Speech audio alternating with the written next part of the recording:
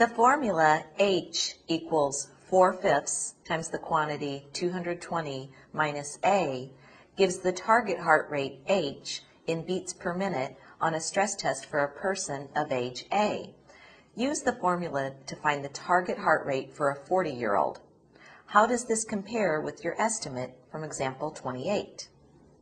So in our formula, we have the H here, which represents the heart rate in beats per minute, and we have A, which represents the age of the person that we're looking at.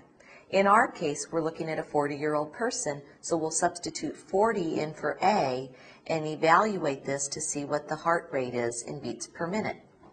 So H is equal to 4/5 times the quantity 220 minus 40 for A. Let's follow the order of operations to simplify. So we get H is equal to 4/5 times, when we simplify inside the parentheses, 220 minus 40 gives us 180.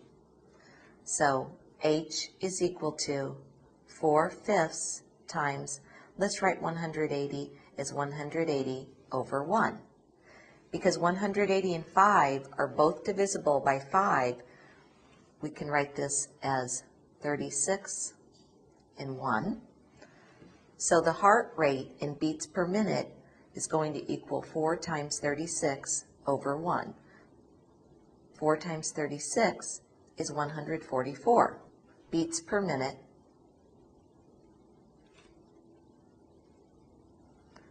So this compares very well.